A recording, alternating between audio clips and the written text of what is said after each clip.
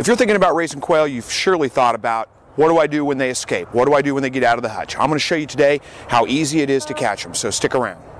Hey, welcome back to another Slightly Redneck video. Again, my name is Chris, and today we're going to talk about how to catch your quail when they escape. Most of the quail, the standard quail anyway, they really aren't good flyers. They tend to just kind of do a controlled descent to the ground. They can jump and fly about, oh, yay high. But my jumbos are a little bit better flyers.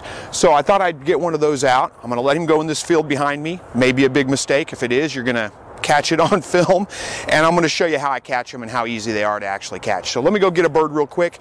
I'll let him go in this field. We'll take a look at how well they can actually fly, how long they fly, and hopefully I'll catch him pretty quick. Okay, this is one of my jumbo quail right here, and I'll get him up close so you can see him real quick. Jumbo quail.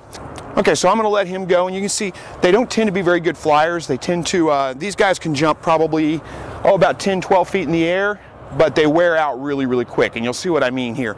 He'll make a couple of good leaps, 12 feet in the air, and then he'll kind of wear out and not make very many good leaps, and pretty easy to catch at that point. So I'll show you kind of my trick to catching them. If you have a fishing net, that can be helpful. A lot of times they'll jump up in the air and you can just kind of scoop underneath them and catch them, or put it over the top of them and catch them without them getting away, and that makes it a little bit easier.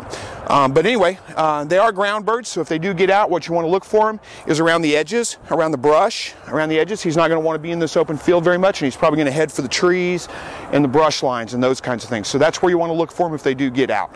So let's let him go. Let's see how he does. See, kind of controlled descent to the ground. He doesn't really go anywhere. He's just sitting there. Now, if I walk up on him, he's going to fly.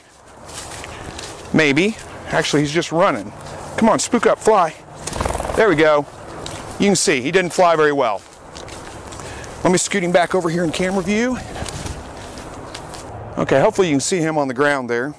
You can see he's flown a few times, but not really much.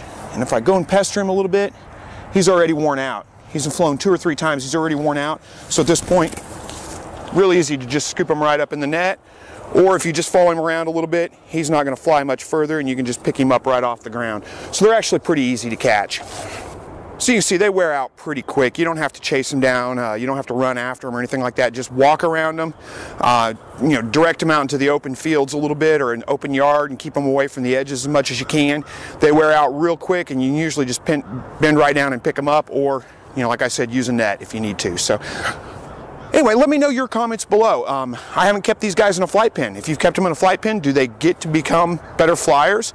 Are they harder to catch that way, or do you have another trick that works even better than what I've had? Let me know below. Thank you guys for watching, and as always, God bless.